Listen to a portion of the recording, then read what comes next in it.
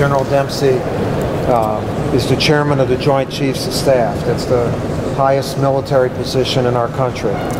So whenever President Obama is meeting, you know, he's right with him about any military decisions.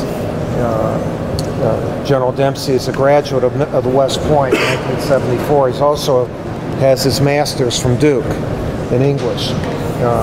He's been a good friend. Again, we've had some really good people talk to us, but not anyone better than him. Marty, thanks.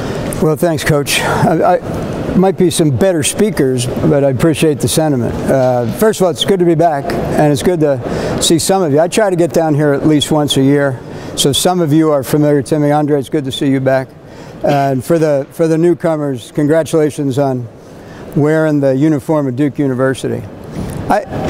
You know, you're playing ball for the guy who knows more about basketball than anybody in the country. So I'm going to spare you my particular thoughts about man-to-man defense. What I will tell you is that while you're sitting here right now, someplace in Afghanistan, there's a kid about your age who's responsible for 12 soldiers, and he's taking them out the gate, and they're walking off into a key leader engagement, or they're going to try to pick up a member of the Taliban, or they're going out maybe to help build a school. But they're out there, and they've given us an incredible opportunity. They've given me the opportunity to go to sporting events like this and not worry about some suicide vest blowing up in the bleachers, you know. They've given you an opportunity to be basketball players here at Duke University. I guess the only thing I would suggest to you is think every once in a while, not all the time, but every once in a while think about the opportunity they've given you. And then when you do encounter members of the military, tell them thanks.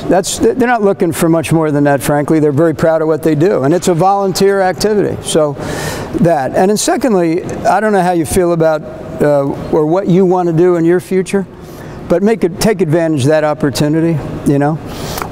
The U.S. military competes every minute of every day, every minute of every day. And if we don't compete at the top level, then people die and we lose our teammates.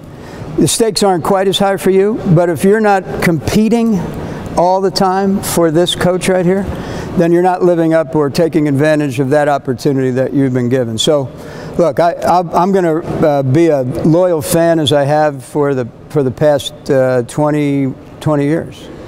No, I'm sorry, 30 years. I was just trying to actually reduce myself in age there momentarily.